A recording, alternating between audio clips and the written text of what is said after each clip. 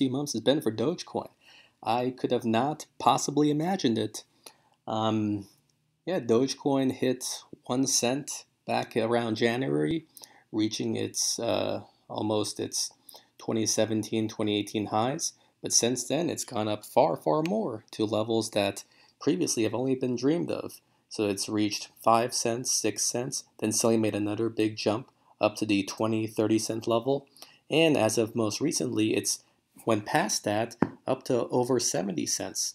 And so as you can see now, its market cap within just about half a year has gone from usually the 1 billion or so that it's held steady to for the overwhelming portion of its history since 2013 and has now reached over 83 billion.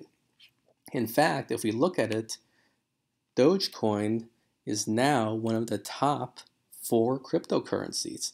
It's beat the famous other alternative cryptos Ripple, Cardano, Polkadot, Bitcoin Cash, Litecoin, and etc.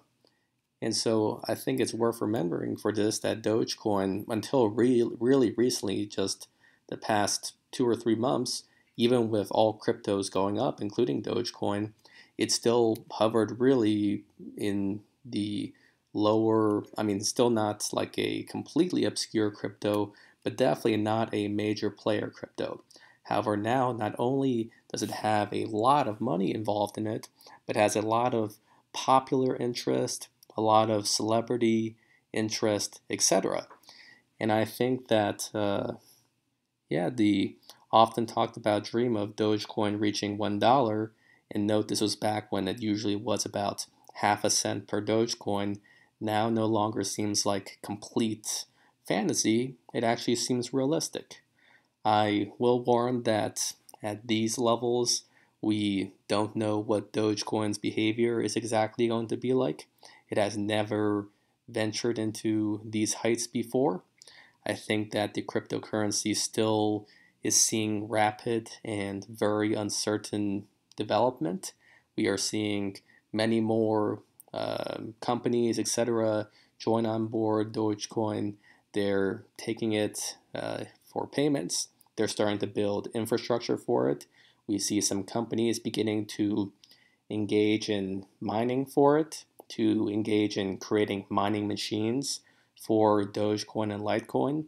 And so for those unaware, Dogecoin is inherently linked in many ways to Litecoin. And so Litecoin kind of was the original dream that Dogecoin now seems to be fulfilling. So Litecoin is a very quick, lightning cryptocurrency meant to transmit quickly. It is still quite big. It still recently passed its all-time high back in 2017, 2018, and now is almost $350 per Litecoin. However, Dogecoin now seems to be really taking on that mantle of being a people's cryptocurrency. It is something that people relate to. It is something people find amusing and interesting. It's not so complicated like many other cryptocurrencies that people simply aren't able to understand how deeply technical the crypto's applications are. And so many of these cryptocurrencies are very interesting, but they are rather complex. I mean, they are part of this decentralized finance system that is growing. However, for retail users, they are simply extremely tough to comprehend. Oh yeah, side note, I see that Dogecoin derivatives, not literal financial derivatives, but closely resembled cryptos are growing now too. We see the Shiba Inu coin is suddenly climbing up there. It is at a very low amount, but also its market cap is already quite significant. And so I think with Dogecoin, what I like about Dogecoin especially is that it is meant to be a cryptocurrency for use. To hold on to Dogecoin is, I mean, recently, of course, it's been a great investment strategy, but the cryptocurrency is designed with inflation in mind. A steady, as of the moment, 5 billion coins or so every year minted into circulation. This keeps the miners healthy.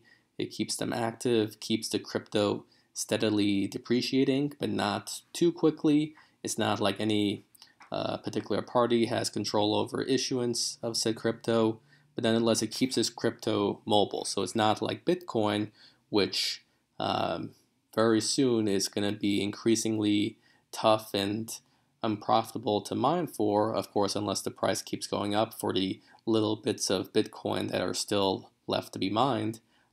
As you can see, there is nearing the end of the Bitcoin mining capabilities. Of course, we don't know if someday Bitcoin will have its cap lifted, but at least for the moment, it seems we're soon reaching that end. Of course, it increases in difficulty as we near that end, but nonetheless, as you can see, with Dogecoin, there is no cap. It keeps on growing every year, another 5 billion. Of course, as a percentage, that increasingly decreases as the new Dogecoin is issued. But nonetheless, it keeps it constantly moving, constantly active, constantly giving out new Dogecoin to new participants. Ethereum, of course, also has an unlimited cap. However, with Ethereum, it's very different from Dogecoin in that it is a major decentralized finance platform. Dogecoin, one of the things that makes it distinct among all these coins is that it's simple. It doesn't have a lot of decentralized finance tokens and applications on it like Ethereum does or BNB does. It is simply a straightforward transaction system, very fundamental attributes. And unlike a lot of these cryptos, it's welcoming, it's interesting, it's fun.